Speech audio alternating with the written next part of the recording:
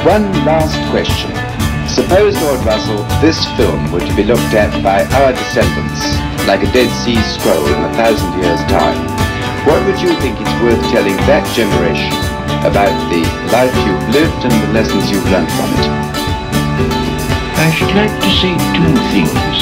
One intellectual and one moral. The intellectual thing I should want to say to them is this.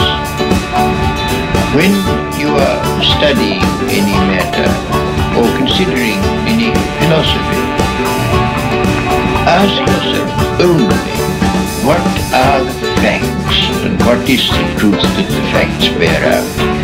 Never let yourself be diverted either by what you wish to believe or by what you think would have beneficent social effects if it were believed.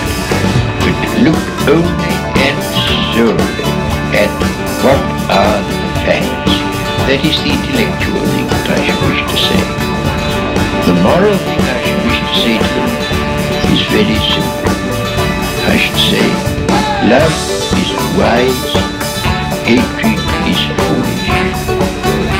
In this world, which is getting more and more closely interconnected, we have to learn to tolerate each other. We have to learn to put up with the fact that some people say things that we don't like. We can only live together in that way. And if we are to live together and not die together, we must learn a kind of charity and a kind of tolerance, which is absolutely vital to the continuation of human life on this planet.